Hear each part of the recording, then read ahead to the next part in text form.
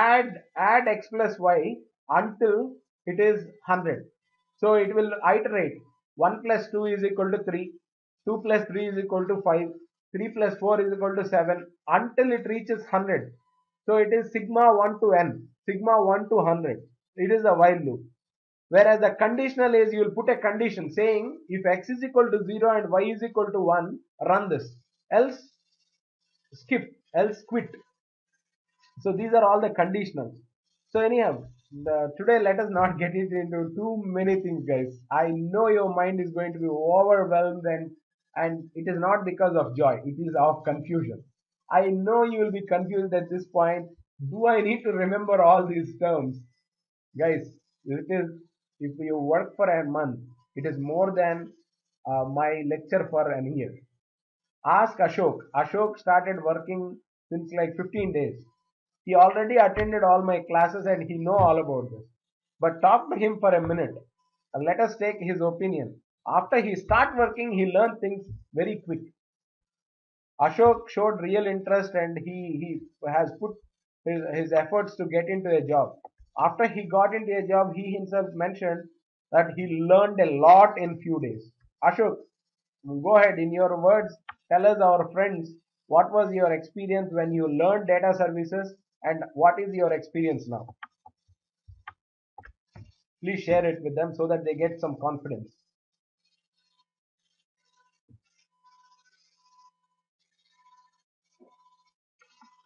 Yeah.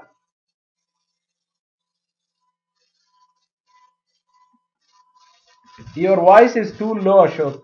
Can you put up a little bit?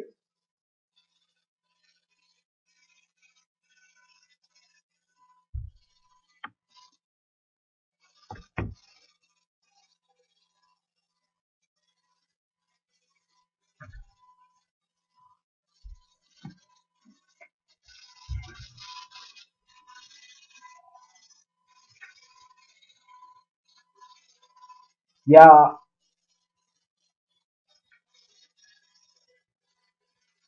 yeah. So Ashok started working from last 15-20 days, and now he has learned at least 50% of data services by now. When in my theoretical classes, he tried to practice few things, but then until you make use of it, you don't remember. It is the same as any other story. If you go to a car training center, I mean for a driving school, only when you drive the car you learn the rules. If you keep reading through the book, you'll forget certainly. So if you are a visualite, come on, try to practice, try to look into these jobs. I'm going to share whatever the knowledge I have, guys. I'm not going to keep anything for myself because I believe in sharing and learning. If I share you, that is a learning point for me. So if you have something excess that I know, please let me know. I will also share you definitely 101% whatever I know to best of my knowledge. So you will have to keep questioning. So whatever the inspiration from the team, I see the team is energetic. They have certainly some questions because earlier when I do any kind of a training, people will keep listening to me, but without any sound back from them because they don't work on it. So start working on it. Do some practice. Learn how to use it. Then you'll have 100 number of questions. By the time you are getting into the job, I am trying to give you an experienced person's opinion on data services. It is not you are going to go as a fresher. As a fresher in tutorial, if you see, nowhere this will be mentioned. But why am I starting at that point is I'm going to tell you that you are an expert, right? So to become an expert, you need to learn at a very high level. Instead of driving in a local road at a speed of 25, I am putting you on a most powerful Ferrari car and on the freeway. If someone sees you getting out of Ferrari or getting into the Ferrari, they assume you are a good driver, right? So that's the same thing I'm trying to do here. Any questions, guys? Go ahead. Yeah, go ahead.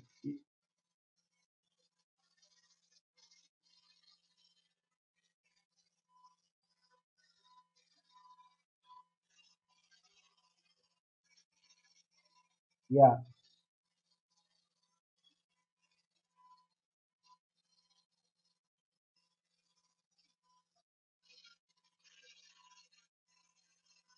Yes, that is true.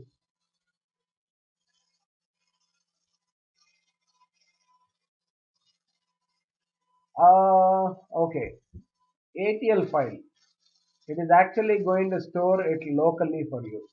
When you export it to a database, again you'll have to go back to a database administrator, ask him to export a particular schema, and then you'll have to go into a different database and import it as a database file.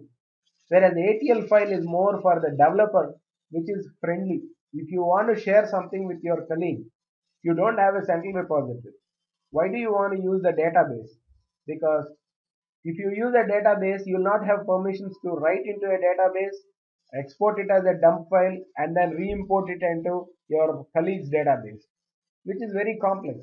ATL is very simple. All we are talking is if you wanted to move a single what is it a small piece of laptop from your home to your friend's home, why do you wanted to make use of a truck? Why do you wanted to get an huge refrigerator box to put your laptop inside it, wrap it, and then move it to your next door, which is not required.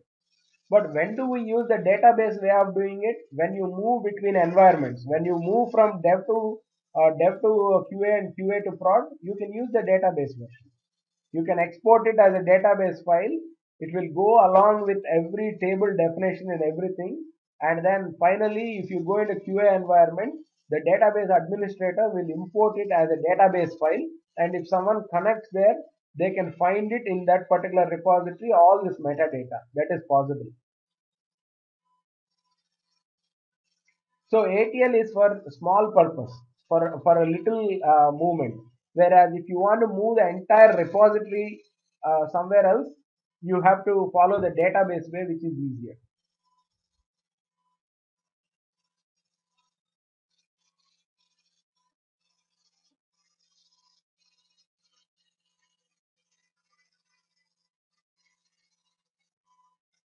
Yes, you have to export separately each job and then move it instead of moving the entire repository. And that is where one question from you, but you are an advanced user now. I don't want to confuse the rest of the people with these questions. But to answer your straightforward question, when we have a database way of doing it, why not we use that instead of doing it as an ATL? That is understandable. If you have any further questions on that particular point, we will take it offline because remaining people will get confused on that. So what he was asking about so far is when I try to export a job, here I have database type. I can export it into any database. The ATL file in the same way I can export it my particular repository into any database of these all repositories. All I need is a connection information. What server I am connecting, what database, what is its username, password. Everything, all the metadata from this repository which is sitting in MySQL will move into Oracle. No doubt about it. So actually, Ashok had a problem, and at first when he contacted me, I told it is not possible. But later when I explored, I found out that there are a couple of options, and this is one of the options. Let us say a company decided first to implement their data services on Oracle. Later on in their company, they found why don't we use Microsoft SQL Server, which is more cheaper and licensing is like free for them. So they wanted to move their existing repositories from Oracle to SQL Server. How they do it? This is the way. Go into your repository, export it into any other database, go there, you will find it. If you log in, you are already there in that repository. So there is no point in separately exporting each ATL or doing anything. You can directly export it to any database you want. Your repository will be available there if you log in as so and so user. Any more questions?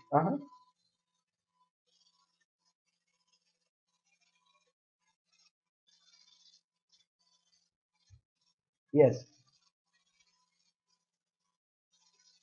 Yeah, obviously you can export the project. Who told you you should not? If you export a project, you'll get all under it. You'll get jobs, you'll get data flows, workflows, everything, even the functions associated to it, everything will come up. The only flexibility is, in a project there could be 100 jobs, and in the central repository they would have organized the projects in a different way, because in development environment everyone will try to put their own project name and then do the things that dirty way. But if you use the central repository properly, yes, you can obviously do it. You can export it at a project level, and you should be able to import it even at the project level. If they wanted to do job by job, the best way is write the job name with the ATL file name the same way. If you are doing it job by job, go with the ATL files, because that is user friendly. Easily you can do it. If you wanted to do it at the project level or the repository level, go with the database. Okay.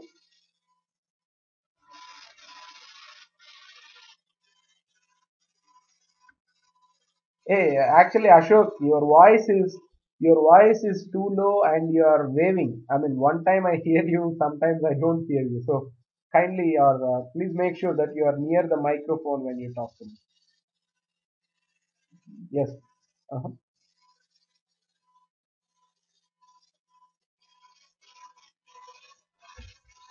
Yeah. Yeah. A project is also an object, the highest of the objects. Because if you see, it is also part of local object library. So when it is part of local object library, I cannot tell something else, that the project is not part of the library. No, it is the part of library, but it is the head of the library kind of. Okay. See, you can see, I can export job, the project, and I can also export a data flow if I want only a data flow. See here, if I want, I will add to this ATL file only a data flow. I can do that.